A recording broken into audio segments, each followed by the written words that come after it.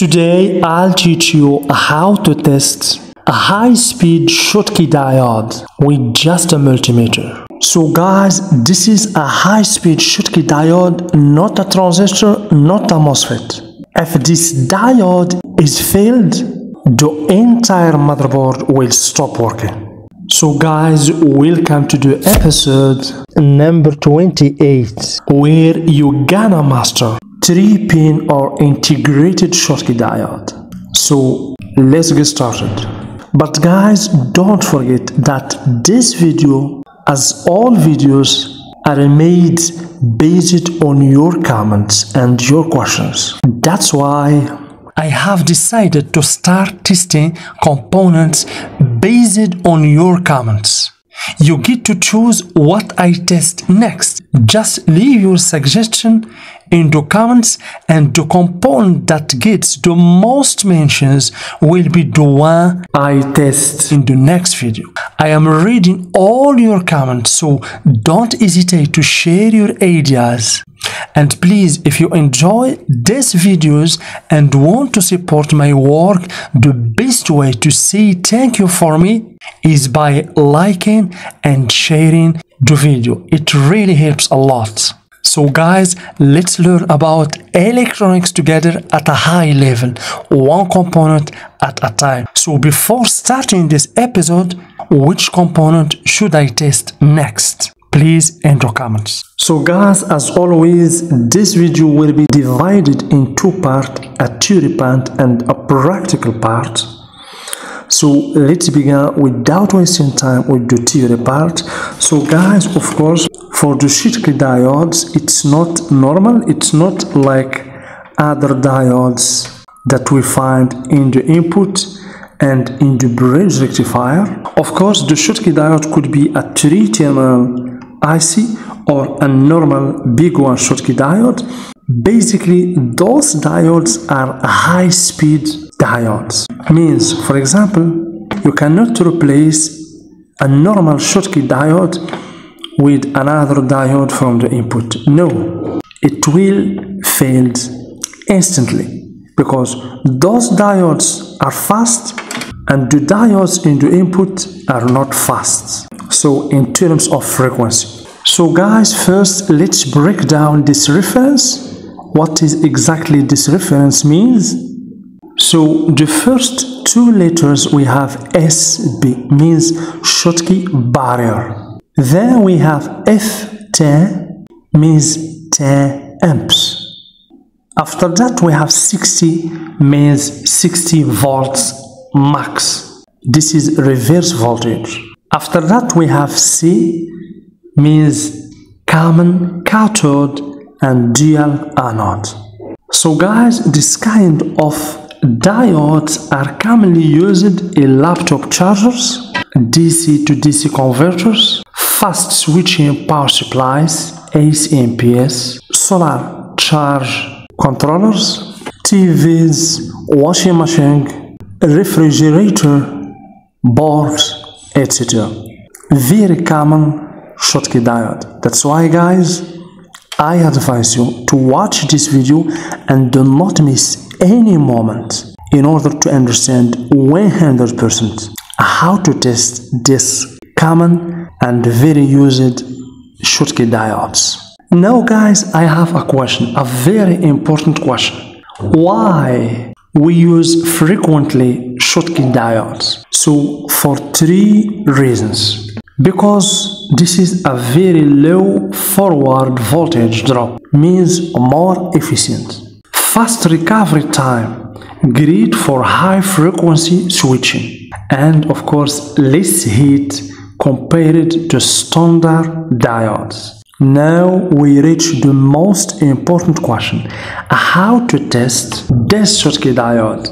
Here basically we have SBF1060C model, but the same working principle for all 3 terminals Schottky diodes.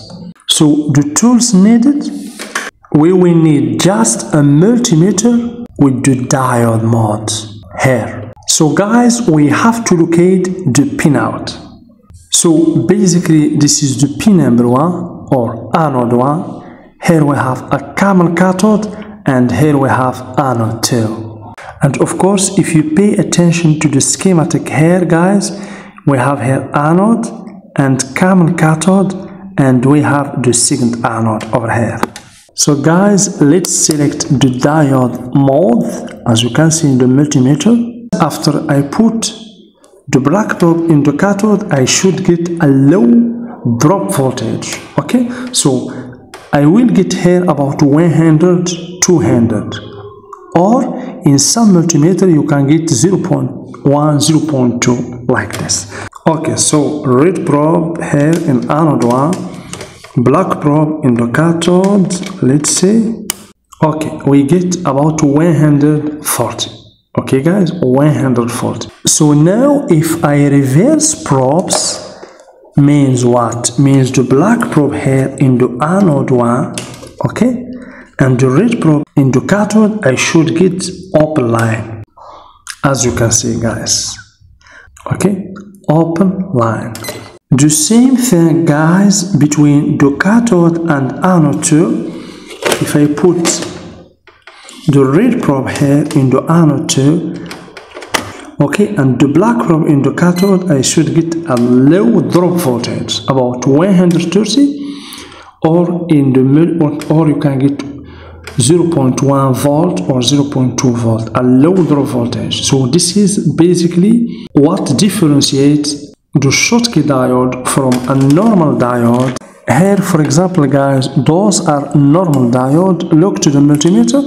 If we check, for example, this one here, we will get a high drop voltage, about 300. But Schottky diode, always we get a low reading, as you can see, or drop voltage. So if we reverse the probes again, the same for this side, okay, the black probe in the anode 2, the red probe in the cathode, as you can see, up line.